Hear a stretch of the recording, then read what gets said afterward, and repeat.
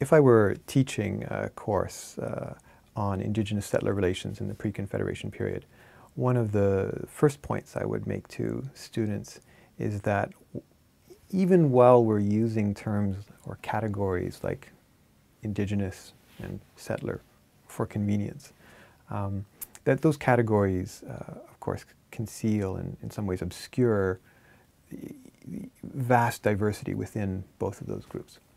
So Indigenous nations across Canada represent there's a great deal of cultural diversity, different beliefs, different religions, different patterns of social organization, of course, different languages,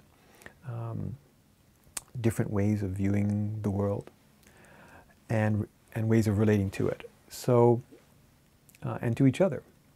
So it's important to, even as we look at Indigenous settler relations generally, to understand in each case the specificity of the First Nations culture involved. And the same thing holds true for the category settlers. There's no one settler. There are many different sort of types. Military officers, explorers, scientists, missionaries, merchants or traders. And so each of these types, I guess, might relate to Indigenous peoples in a different way.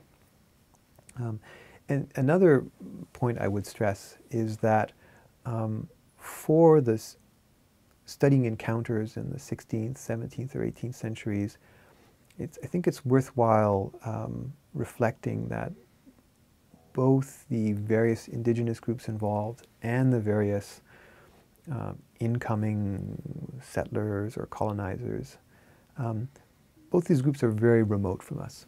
Even if we might be tempted to see affinities with one or the other group based on our own place in Canadian society, people of the 16th, 17th, 18th centuries, whether they were Mohawk or Spanish or Ojibwe or French, are very distant from us. A lot has changed over 300 years. And so part of what we have to do to understand those early encounters is to reconstruct, to kind of appreciate the backgrounds from which people came, the things they took for granted, the things they believed in, the way they saw the world.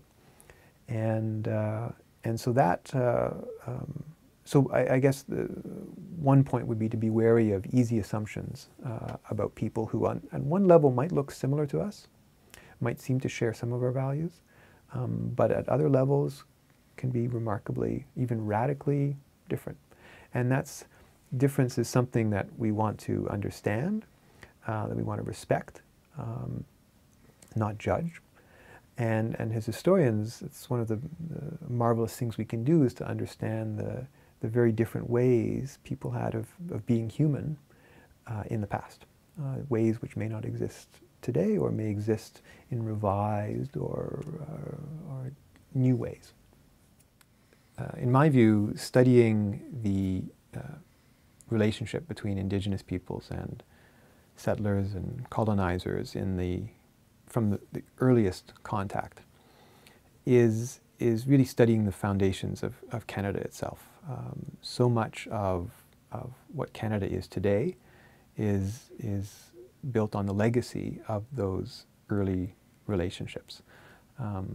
Sometimes we don't always acknowledge this in our collective memory, but important alliances, treaties, relationships between various First Nations groups and the French and the English really made modern Canada what it is today.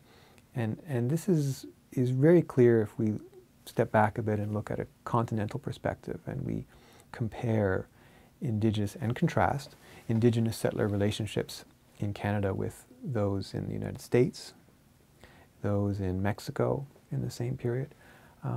We can see that the colonial era shaped in many ways the three nation states that would ultimately emerge on the North American continent: Canada, the US, and Mexico. And the types of societies that live within those three, within the borders of those three nations are in many ways the result of encounters or patterns set up from the earliest times.